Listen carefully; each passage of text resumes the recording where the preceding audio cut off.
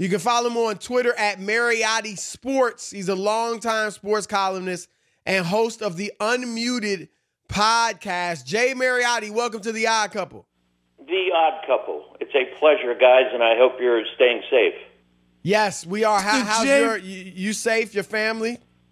Yeah, everybody's good, and I live in Los Angeles. I know that one of you is in L.A., one of you is in New York, right? Yes, I'm in Jersey, yes. We're all in living hell right now, so be safe.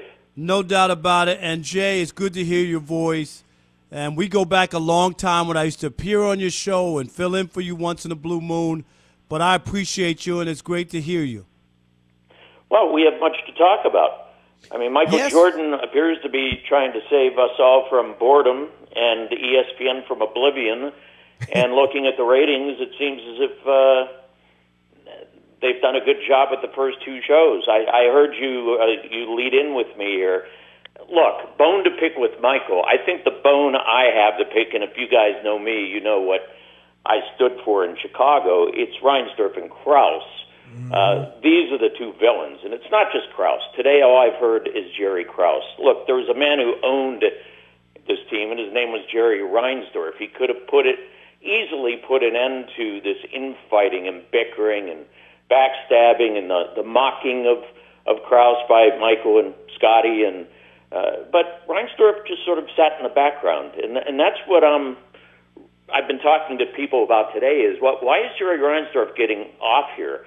Guys, I can think about so many owners in sports history who sit back and enjoy the prosperity of something this special. I think of Jerry Buss in L.A. when he had Magic and Kareem and Showtime. Jerry Buss would never even dream of getting in the way and sabotaging an era, a dynasty. And yet, what you saw last night, so very true. I think they did a great job of showing the gulf, the very poisonous gulf between Scotty, Phil, and Michael and the Jerrys. And I hope they continue to show it because it's absolutely disgusting that this thing had to end as it did. And even today, guys, I'm looking at the news, and there's a story that Tim Floyd goes on a station in New Orleans today and says that they were starting to recruit him as early as 1988, and that during the finals in Seattle in '96, Floyd and Reinsdorf are walking through the streets of Seattle, and they're ready to fire Phil during the NBA Finals. Wow. I mean, this is absolutely ludicrous what's going on. And I'm glad that America is finally starting to see what happened. Jay, I couldn't agree with you more. And you used the right term, too, disgusting, because watching it, I was just like, that's the unpardonable sports sin, to break up a dynasty on your own as the front office. Let them get old and retire or get beaten on the court. But the way they did it was ridiculous. Was it simply or mainly Krause's insecurities with, like you said, Michael and Scotty teasing him, Phil and the players getting all the credit, or was it something deeper? They were a tag team, the Jerrys, and the biggest problem here, and I'm not so sure if the documentary went deep enough, they did with Pippen, but not so much with Michael. Where were the payments here? Why weren't these guys being paid what they deserved to be paid? Michael Jordan, in one of the biggest robberies in the history of sports, 8 years, $24 million, and never once did Reinsdorf go to him and say, let's redo this. The Lakers were redoing Magic's deal at that time. The Knicks redid Ewing's deal. The Celtics redid Bird's at some point in that period. Nope, not Michael Jordan.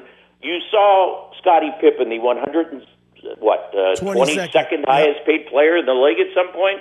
Ludicrous that Reinsdorf would actually go on this program and say, hey, I tried to talk him out of it. Well, then why are you offering the deal to begin with?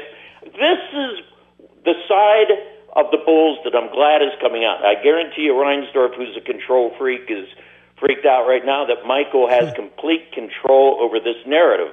Jordan played this very smart, guys. He waited a long time, and then once ESPN went to him and said, when can we release this footage? Jordan said, I have to control it. I'm the executive producer. My two people are going to be executive producers, and nothing is getting by me. So therefore, he is allowed to tell this story the way he wants to, and Reinsdorf got suckered into it. It's classic to watch as somebody who was in the middle of this. I never thought we'd get around to this. And what you mentioned earlier, my column last week, I think Michael has some fessing up to here, too here. I tried in Chicago, my 8 years of covering this story, to try to stay down the middle. A lot of media people were Jordan people. A lot of media people were Reinsdorf-Krause people, such as Sam Smith. I'm the one trying to be neutral in the middle here. It was pretty difficult when you saw the mistreatment of Jordan and Scotty and Phil throughout this thing. But what Michael Jordan needs to do at some point in this is address the gambling, address his feelings of what happened to his father in the murder. Some people to this day believe it's connected to his gambling. Did the NBA poo-poo and overlook this investigation? Did David Stern, truly the late David Stern, investigate the gambling the way he should have? These are questions I have to this day. Let's see if Jason Ayer, the director who is doing a good job so far and claims that he asked Michael these questions, let's see if he asks those questions, asks the follow-ups, and then asks other people about this. Because to me, you don't let that story go, and Pete Rose will be forever known as this gambler, the gambling ban, right. And Lance Armstrong, even Bill Belichick, Tom Brady. Let's go right down through it. The Astros, the Red Sox. I don't know how you let Jordan off the hook with this, and let's see where this documentary goes. It'll be interesting to see because I doubt they get into many of those things, but there are stuff that I'm with you that I would love to know. Was he involved in Isaiah being kept off the Olympic team? That's another story that's out there. Jay, will they address that? The All-Star game where it's always talked about, or people said that he was frozen out, and that was one of the reasons him and Isaiah had the big falling out, and he took it out on Isaiah. That's something I want to know about. I felt that way, that as we go forward, there's plenty of stories that probably won't get covered. And the other part, Jay, I want to ask you is, do you think there's a chance that he'll wind up with more fans after this? Millennials look on YouTube and watch games, but this will give you a little bit more insight and depth into who Michael Jordan was, what made him so great, and maybe millennials who just really have never seen the guy or don't really know the guy will have an appreciation for him. You think that's possible? Yeah, that's right, Rob. I think so. Michael went into seclusion. He runs this nondescript franchise in Charlotte. Think about this. All of these people who gathered for the greatest dynasty in basketball history, what the hell happened to all of them? The Bulls have sunk into oblivion, and Michael has done nothing since. How does the greatest competitor we've ever seen deal with this mediocrity or losing in Charlotte, North Carolina? That's one question I've always had. And it's a shame that they all Scottie Pippen sort of shows up on ESPN every now and then. He got fired by the Bulls as an ambassador earlier this year. Steve Kerr ends up, along with Phil, having the most success of all of them at this point. But, Rob, I think that we're going to probably, and it's unfair for me because I've seen a lot of these episodes in the series so far. I haven't seen the last two. Maybe they will answer all of our questions at that point. But I do have the same questions you have about all of the above, and I'm curious if this is the definitive documentary on Michael Jordan. Are we going to get around to all of it? It's rare when any sort of subject gets, 500 minutes? It's basically 500 minutes of time, right? When you subtract 10 minutes an episode. Yep. And okay, is this going to be an Oscar-winning documentary series like O.J. Simpson? Well, O.J. didn't control the narrative. Michael Jordan is controlling the narrative. So I want to see how far Jason Ayer was allowed to go before Michael went, nope, because that's the control freak that is Michael Jordan. Jay, we got about 2 minutes left, and you mentioned a lot of the gambling, the murder of his dad, so many of the other things. Was he kicked out of the league essentially? Yeah, when he went to play baseball for the gambling and stuff.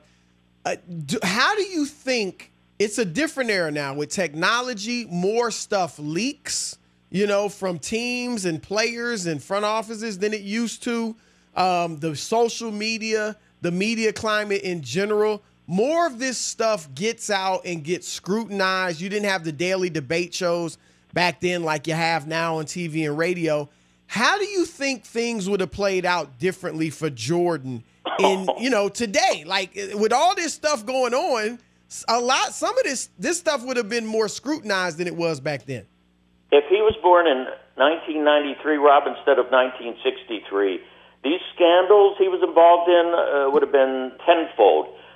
Michael had the gambling scandal, of course, his father's murder. He had marital problems. He had affairs. Oh, my God. I mean, Jordan was involved in so many issues that would have been just smothered today. He is very fortunate he didn't have to deal with that. And to answer your question earlier, I think you were talking about younger people. LeBron, I hear from so many millennials, LeBron has surpassed Michael. I hope this documentary series proves to young people once and for all that not only did Jordan perfect the 666 sign of the devil, 6 appearances in the finals, 6 MVPs, 6 trophies, but Michael Jordan made everybody around him better. Maybe he was a tyrant in the way he did it, as we're already seeing on here. I don't think LeBron James had those leadership skills. Some would say that Jordan went overboard. He was absolutely cruel to Jerry Krause, to some of these younger guys in the team, punching Steve Kerr. But Jordan got what he wanted in the end. I'm curious how younger people growing up in this generation feel about Michael really being the ultimate hard-ass behind the scenes, where he would actually slug Steve Kerr. And yet, in the end, I'm going to come away with thinking this is the ultimate champion. Did the methods end up justifying what happened in the end? 6 championships, whereas LeBron James has lost in the finals quite often and has not maximized all the talent around him. So much here.